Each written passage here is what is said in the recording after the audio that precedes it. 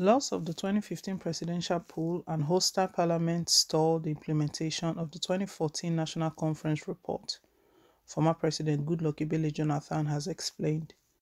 The former president gave reasons his administration jettisoned the implementation of the report at a public presentation of a book in Abuja yesterday, titled The National Conversation, a chronicle of the activities of the 2014 National Conference.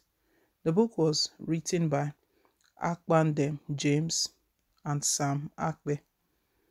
Dr. Jonathan defended his administration through former Secretary to the Government of the Federation (SGF) and one-time Senate President Senator Ayim Pius, who stood in for him at the book launch.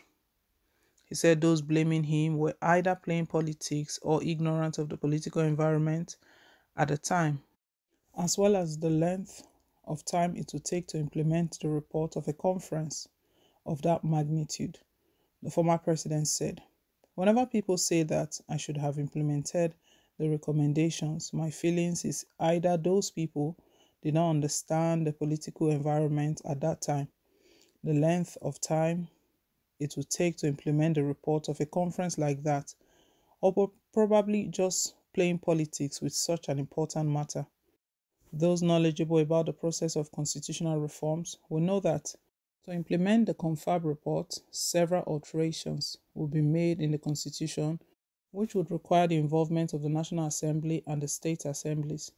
Such elaborate review couldn't have been possible at that time because by the time the report was submitted in August 2014, we were already in the verge of a general election. It is also important to point out that at that time, the Speaker of the House of Representatives, Right Honorable Aminu Wazari Tambuwa, who was a member of my party, the People's Democratic Party (PDP), had already moved out with some members to the opposition party. That meant that a reasonable part of the National Assembly was anti-government. When you know that your parliament is under that kind of situation, it would have been imprudent on my part to take such a precious document, which I consider as crucial to our development yearnings, to a parliament that would not give it due consideration. If we had a tax that would require the alteration of the constitution, enactment of new laws, and the amendment of some existing ones, there was no way that could have been done overnight. We're also fully aware that for the segment of our population that were already suspicious of all of the actions of government, our intentions could have been misread, especially against the backdrop of the ECOWAS Protocol on Constitutional Reforms, which states that no substantial modification shall be made to the electoral laws of member states in the last 6 months before elections.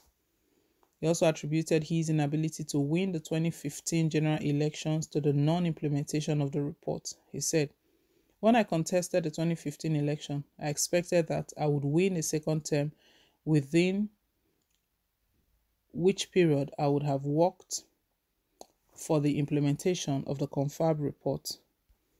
I felt that within the next 4 years' mandate, the first 2 years would have been dedicated to implementing a reasonable part of the recommendations." Jonathan, who said that the essence of the 2014 Confab was to encourage a healthy conversation among the populace, address the queries agitating the minds of Nigerians, and mend fences where possible, lamented that most issues are being politicized at the detriment of national development. He said, "If we take politics out of our national calculations, we would all agree that with a fresh government it would have been easier to achieve the implementation of the report.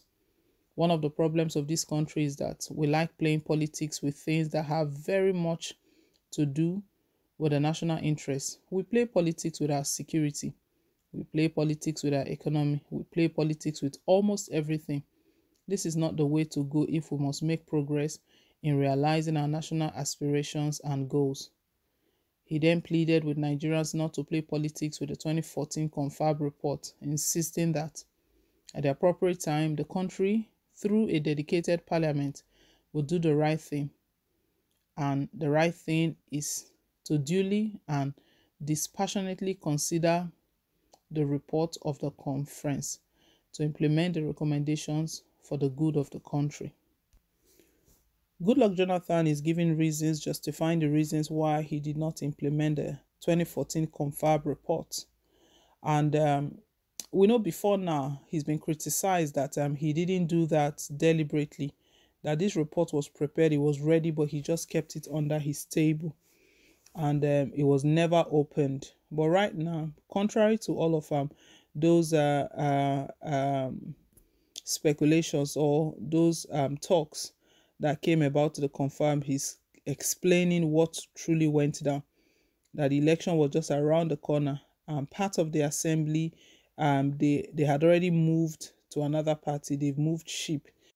The house was no longer united, and that he foresaw that if he had brought out that 2014 confab to the house, that it would not be given seriousness, that all of the things outlined in there would not be given due attention. As such, he thought to keep it aside. And also, with the constitution of the ECOWAS, that no changes should be made 6 months before an election. That ECOWAS protocol on constitutional reforms, it states that no substantial modification shall be made to the electoral laws of member states in the last 6 months before elections. Well, as good as all of these his reasons, explanations, and justifications are, Nigerians are still fighting it that if all of this had been done in time before that 2015 election, that what we are facing right now would not be facing them. Jonathan knows very well that the challenges the country is facing right now is as a result of bad leadership, bad government, because we know he mentioned that what is going on right now is that politics is the order of the day, that the government currently plays politics with the security situation, with the economy, with literally everything. And in such a situation, you can't there will be no growth because it's all about personal interest. He also gave reasons, a bit of reasons why he lost the 2015 election, that he felt that it was as a result of him not implementing this 2014 confab that affected the outcome, his performance in the 2015 general election. That his plans were that if he had won the election, that the first 2 years of his 4-year term, his second term, that he would have made a lot of changes.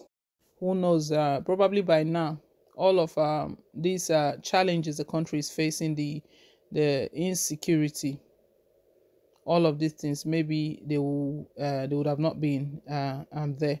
Anyway, guys, this is Jonathan's reasons. It's possible that some other persons might come up that no, that's not correct, that's not true, but this is what he has stated. Leave us your own take. Thank you once again for staying tuned.